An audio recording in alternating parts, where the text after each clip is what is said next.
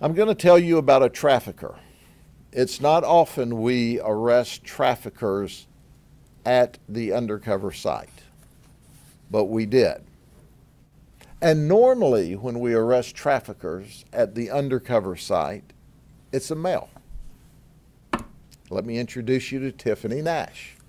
She was the trafficker of a young lady. Tiffany's 32 years of age. Why she's not been busy committing crime, because she has 61 previous criminal charges, 41 of them felonies and 20 as misdemeanors. She's the manager of the Kentucky Fried Chicken in Orlando. Now, I just don't believe I'd want any finger-licking good chicken that she touched. Just saying. What she does is she would set up the deal. And then she would force this young lady, this victim, to come along. This deal was for $300. If this lady were lucky, she would get $20.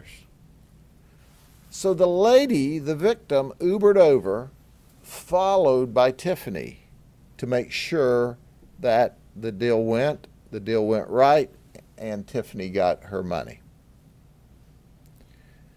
As soon as we took the victim down, ostensibly for an arrest, this wonderful team determined she's a victim.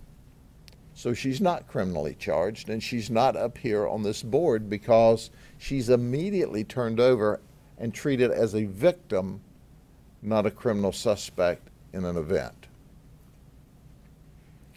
So Tiffany's been charged with human trafficking, deriving proceeds, possession of cocaine, possession of meth, possession of paraphernalia, and guess what?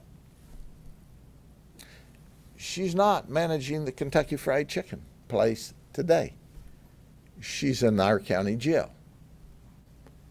And we don't serve finger-licking good chicken there.